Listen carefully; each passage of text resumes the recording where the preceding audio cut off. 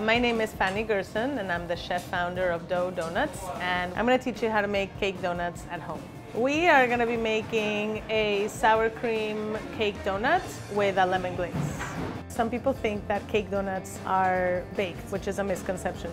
To me, a donut really has to be fried. Otherwise, I would say that's a cake in the shape of a donut. So the first thing we're going to do is we're going to cream the butter with the sugar. We're going to paddle it a little bit, and then we're going to add the sugar gradually. So what you're looking for is this sort of sand-like texture. If you were to press it, it holds its shape.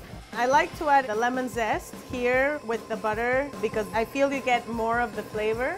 I'm of the theory that the little things make a big difference. Once you add the flour, you really just want to make sure it's incorporated, but you don't want to over-mix it. So it's just till it's barely mixed. There we go. Put a little bit of flour, and then you're just gonna gently knead it. You're just trying to sort of bring it together. And then we're just gonna wrap it with saran wrap, and we're gonna put it in the fridge for at least an hour up to a day. The reason you want to let it rest is so that the gluten from the flour has time to sort of relax. You can actually prepare this dough a day in advance, so you can have it ready in your fridge, and then you would just have to bring it back to room temperature before frying. Now we're gonna roll them out.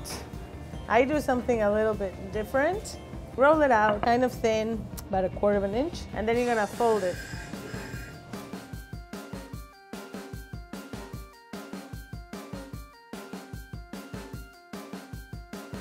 Dip the cutter a little bit, and then you just press evenly.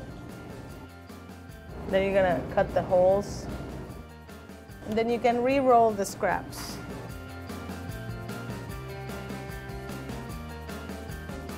This is done. We're gonna prepare the glaze, and we're gonna start heating our oil. This is just a very basic lemon glaze. You mix the powdered sugar with the salt, the lemon zest, the lemon juice. You're gonna add enough water until you have the desired consistency. You're gonna feel a little bit of resistance. Now we're ready to fry. You wanna heat your oil to about 325, 330. What I like to do is fry the little chipmunks first. You want to wait in between the batches because the temperature is going to drop when it starts cooking them. If you don't wait, then your next donuts are going to be oilier.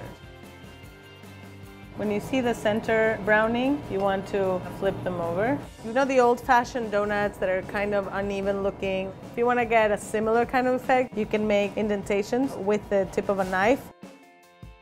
So all our donuts have been fried, and now it's time to finish them. So the donut holes, I'm gonna toss them in a little lemon sugar. For the glazed one, usually there's one side that's a little more flat, and then there's another side that has a little bit of a curve. So I use the one that has a little bit of a curve to be the one that has the dip. I like to glaze them when they're hot, just because I like how it seeps into the little cracks. If I'm gonna do something like chocolate, I may wanna wait a little bit. Here at Dough, we do a lemon ginger, and then we do a lemon poppy. One of the best things about this recipe is then you can really play around. You can do a spiced one. Maybe you want to swap out the lemon zest for orange zest, but really you can use this to make it your own. Thank you guys for watching. I hope you had fun. I hope it inspires you to make donuts at home. If you want to watch more episodes of Savvy, just click here.